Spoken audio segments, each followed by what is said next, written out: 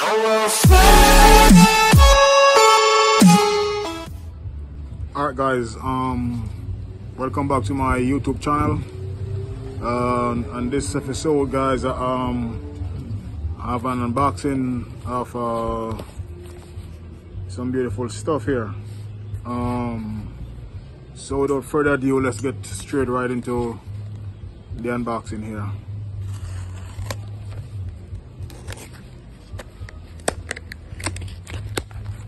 So let me get this box open. Open this box, and this is what in this box here guys. Some servos.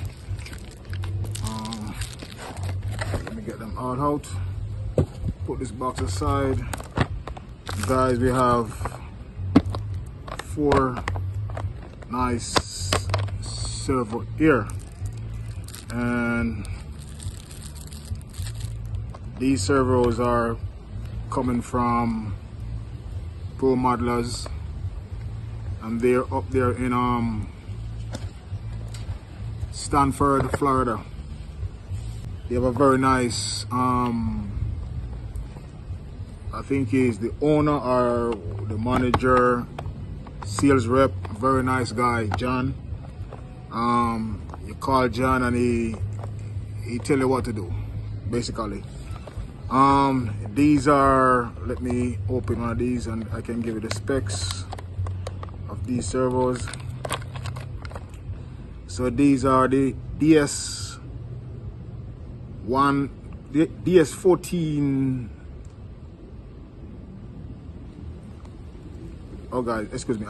This is a DS415 BL high voltage. So it's 415 ounce of torque of the servo. It's 330 hertz and 1520 pulse, 8.4 volt max. And if you can see it here, I come closer, you can see right here servos.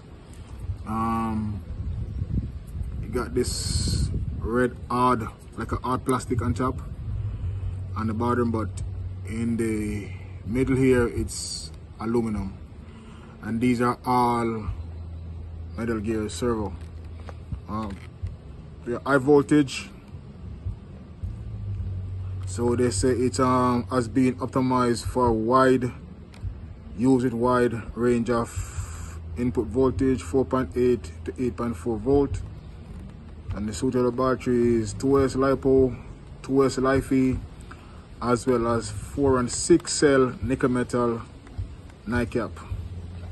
And BC also, you can use a BC with this. It's dual ball bearings. And guys, these are not metal gears, these are steel gears, water resistant also. So guys, these are I'll say pretty good top-notch servos. I've been using these servos for the past couple of years.